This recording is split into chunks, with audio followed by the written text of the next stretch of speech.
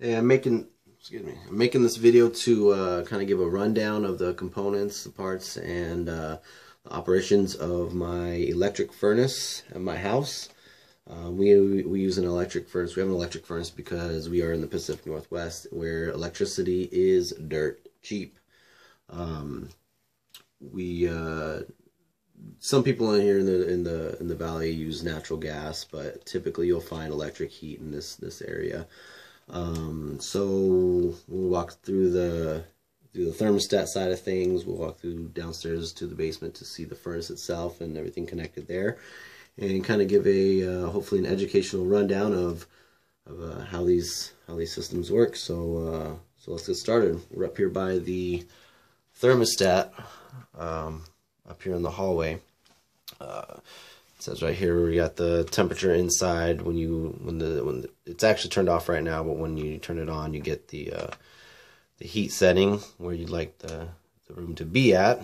But like I said, it's off downstairs at the breaker, so it's not going to come on right now. On the other side, we have the fan. Fan is set to auto, meaning only the call for heat it will control the fan. But I can actually just turn the fan on itself. There, it's set to on. Like I said, it's turned off down at the breaker right now. But if it were flipped on, the fan itself would blow, turn on and just blow straight air, not cold, not hot, just room temperature air through the ducting system, which we'll see from underneath in a little while. I'm going to turn that off. And here's just your buttons to up and down with the temperature. If you take the cover off here, we'll reveal the let's focus up here. There we go. The wires connecting and going down to the furnace. This red wire is our power wire coming in here. This white wire is for the W terminal. It is controls the heat side of things. This blue is connected to the G terminal. Green's not used a whole lot because it's usually used reserved for ground, I believe is why they do that. But it's set to G, which is set at the fan. And that's how you can control the fan by itself, is by running that. So yeah, let's go downstairs, take a look at the furnace and see what this bad boy is controlling. Alright, down here in the basement, there's the furnace right there and the ducting system coming over which way. Let's go around here and take a closer look at this bad boy. Here are those wires we saw coming in from downstairs here. There's the blue, white, and the red. And let's see, there's a couple breakers on the outside of the panel here. I've already shut those off so we can get inside and take a look at what's on the inside here. I've already removed the couple of screws there holding this panel up. Let's remove that, and there you have it, the insides. There's a kind of a whole view there of everything. Step back. So we've got power coming in from the house here, the main power coming in. Let's see if I can get this light better so we can see that.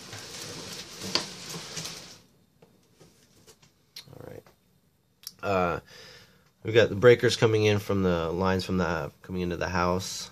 That's 240 coming in there. And so part of this 240 is running through a transformer, which backs the voltage down to 24 volts. Which is what we run our thermostat off of, the 24 volts. We run this relay we'll get into in a minute off of 24 volts. I don't know if you see that very well. And these sequencers as well are running off the 24. The contacts, however, are running that are going through are actually the 240 and powering the heating elements there. And also the fan motor here is also running off the 240. So this comes down. It's a 208 240 motor coming running off of the power there. There's a capacitor And this is what blows all the air through the system, whether it be heated or not. It's going to come through this fan. There's our air filter. That's probably the part everybody does know, is the air filter and how important it is to replace those. So on a call for heat, excuse me, this thermostat will click on, and this relay will close. The coil will close, and the contacts will close. The coil will be energized, the contacts will close, and we'll begin the sequencing process. There's our sequencers here. What these are doing is these are controlling our heating elements. Each heating element is a coil of wires, nichrome wires that are running back and forth, curled around here and out to this side here, each coil here. So what the sequencer does is exactly what it sounds like. It sets these off in a sequence. So after about 30 seconds, this guy will heat up, this first one here. Another 30 seconds to a minute, this second guy will heat up and energize, and so on. The resistance of the resistance going through the wires is what actually heats them up. They've got a lot of resistance, so they're holding on to a lot of that, releasing a lot of heat. And so as these heat up and get hot, this fan comes on. This fan will already be running as these first ones begin to heat up. Reason is you don't want to burn out. You want the wires to burn out and break. They'll actually get red hot and they will break. So this fan will be running, and as the fan's running, it's blowing air over the heating elements, and heating the air and sending the air up through our ducting system and to each of the rooms. Let's see here. So yeah, our air comes up. Actually, here's our return air over yonder, coming down from one of the grills in the floor up above us, and the cool air comes down, settles down. Naturally, cool air falls, and so it falls down, comes down this ducting here, then up, but not before passing our air filter. Gets all the nasties out of the air before blowing it up through the heating elements. Once it passes the heating elements, collects the heat, transfers the heat through our ducting system. These go off to different rooms in the house. There's 4 of them coming out of here. Each of them has I don't know if you can see that one. Let's see, here we go. A little damper here. You can actually, this is a really old house, so this was some pretty old work here, but they've got these dampers in there. You can actually feel them cutting off the air there. So if you wanted to cut off air to one of the rooms, you could stop the vents, or you could close the vents from upstairs. They don't close off very well.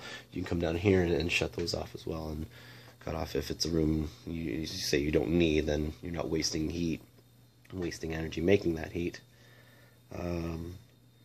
Yeah, I think that's a wrap.